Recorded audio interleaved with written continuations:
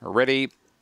Racing, Malfetta Snow began okay on the inside, showing early speed with Shamila. Malfetta Snow rails underneath and holds the lead past the judge the first time, then followed by Flying Fox. In behind them, Zipping Vegas and Turbocharger bump together towards the back. Malfetta Snow the leader, out by a length and a half on Shamila to second, then followed by Flying Fox, Zipping Vegas and Turbocharger sees them all off the back in 1884, and Malfetta Snow on the arm, out by a length and a half on Shamila, who needs to dig deep now, comes to the outside, then followed by Flying Fox. It's Malfetta Snow in front, wins by a length and a half on Shamila. Third goes to Flying Fox, Zipping Vegas, and Turbocharger last in a time of 30 and 32.